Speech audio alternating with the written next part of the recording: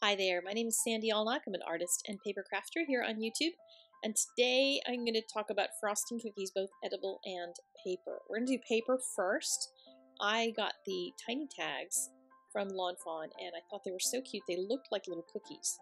So I decided I was going to make a bunch of tags colored like cookies, and then I purchased from a friend of mine cookies for Christmas. She frosts them, and I'm going to go visit her after I get this video done and shoot her frosting some cookies so you can see how the pros do it.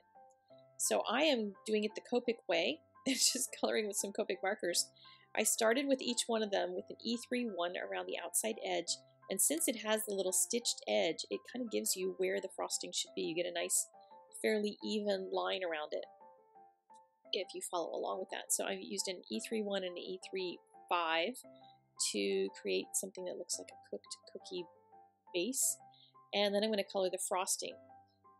I'm not sure if I can call this a secret to frosting, but you kind of want to find some shapes in there that you can make the highlights. It might help if you look up like a glassy heart if you're trying to do a heart cookie and see where the highlights and the shadows lie. I did these just out of my head, so they may not be correct, but when you're talking about frosting, it's kind of okay. People aren't going to really worry about it too much because all of these came out looking like cookies, even though I was making it up as I went along. So I'm trying to put some outline of dark color around the outside, but some is medium. I don't want an actual heavy dark outline around the outside edge because that would just make it look like it's outlined. And I want to make it look like it's a little more natural. So I'm using my favorite red combination, at least the dark and the medium are my favorite reds. All the other reds, the lighter ones, work well. But I am going to do something deliberately on this one so I can give you a tip on some blending while we're doing this. I'm leaving my highlights white, and now I'm going back in with my base color again, the R14, and I'm trying to scrub away at the edges of the medium color and to try to blend it.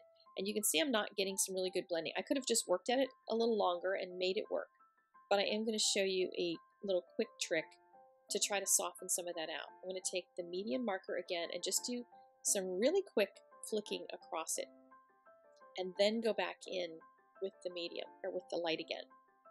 See how easy that works?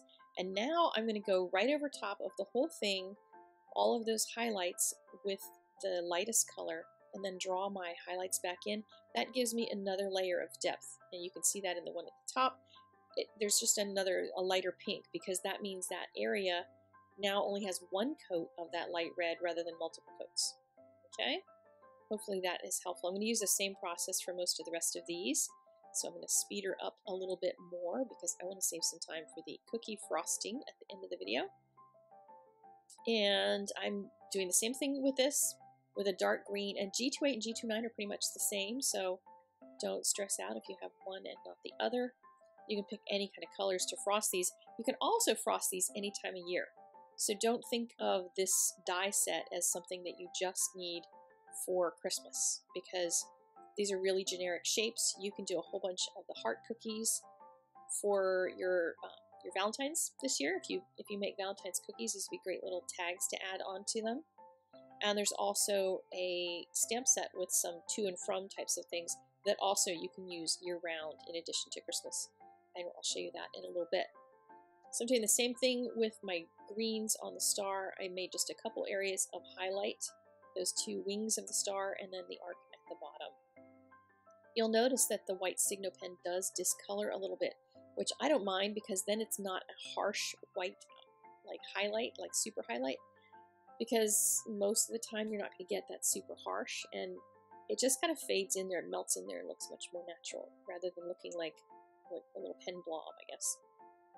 White frosting is a little more challenging just because you don't want a whole lot of color in there. You just need enough to make it look like there is some shading.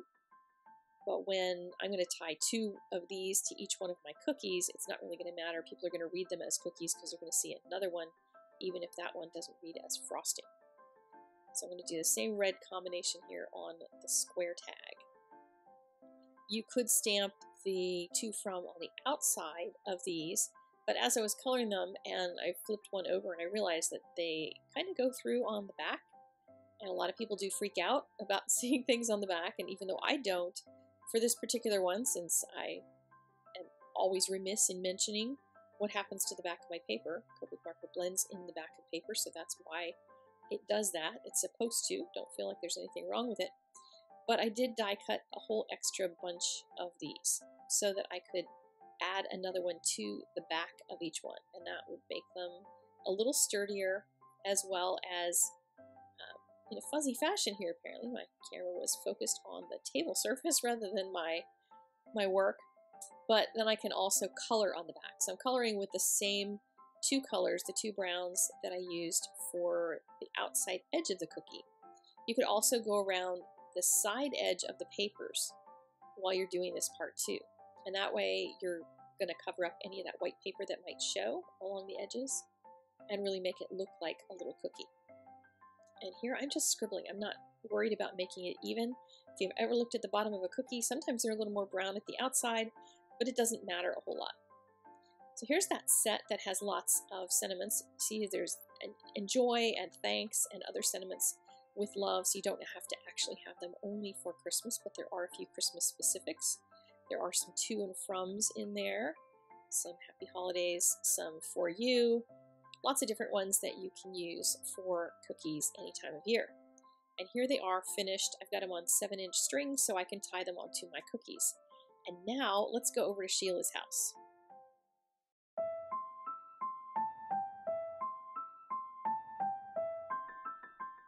When I got to Sheila's house, she had a bunch of gingerbread men cut out, and she treated me to a little surprise. So she started showing me how she does her frosting. She puts the brown frosting here on this top portion and mushes it around with a little pick. The frosting is the consistency of about Elmer's glue so that it moves around a lot, and you want to get it really smooth. So this moves the frosting so it's all over the place. If you just squish all the frosting into the whole thing without leaving spaces and moving it around, then you could end up with too much frosting, but shaking it makes it all kind of smooth and shiny and even. And she puts them into this little machine that blows air so it dries them a little faster so that the frosting doesn't bleed into each other. But look at this. Then she got out the dark brown frosting and started putting on antlers. So upside down, that is going to be a reindeer cookie. Isn't that cute? So she'll put a little bit of brown here for the ears, just a little line down the middle. And then add some red for a nose. And do the same kind of thing, like squish some red on and then use the little pick to move it around and make sure he's got a good shiny nose. And next will be eyeballs. Squish some white frosting. And she said sometimes she'll just use a bunch of white and black frosting to make eyeballs and just dry them on a piece of wax paper and save them to just stick on cookies later. Good idea. And put a little smiley face on him. Isn't that cute? And then she puts them in there to dry them further. And they should kind of dry about a day before you wrap them up or anything so that you don't end up in trouble getting your fingerprint in them. And then she turned me loose. I was excited, so I had gotten to do a couple of the cookies myself, and I decided to do them kind of silly because that's how I am. That's how I roll. So one of them is going to be a normal one, this one, and then this guy's going to be a little crazy because I thought the little lines made it look like he had glasses on. So I joined his eyeballs, gave him glasses, and instead of having regular eyes like this guy has, he's going to have cross eyes. Because he can. And then I'll put the regular oval nose on one, and I decided to try to see what a round nose would look like on the other guy. And then put a mouth on one, big smiley face, on the regular cookie, and a little duck face on my silly cookie. So there we go. It was so much fun to buy cookies from her and then get to decorate a couple myself as well. Way, way, way fun. She also sent me to work practicing on some other things, so I played with making some snowman cookies and airbrushed a little shading on them. Airbrush on these is extremely challenging, so I had some trouble. These are some of my practice ones. She gave me to do some landscape things, and they didn't work out, but they tasted awfully darn good. So after I got everything finished, I just put my cookies into little plastic bags along with the beautiful tags that I already made on them. Just tied them around the twisty, and my cookies are ready to be gifted. Thank you so much for joining me for this video. I will see you in the next one. Hit that subscribe button if you would like to get more videos from me. You can click for more on the blog to get stills you can pin to your Pinterest and watch other videos if you desire. And I will talk to you guys later if I don't see you before Christmas. Have a merry one.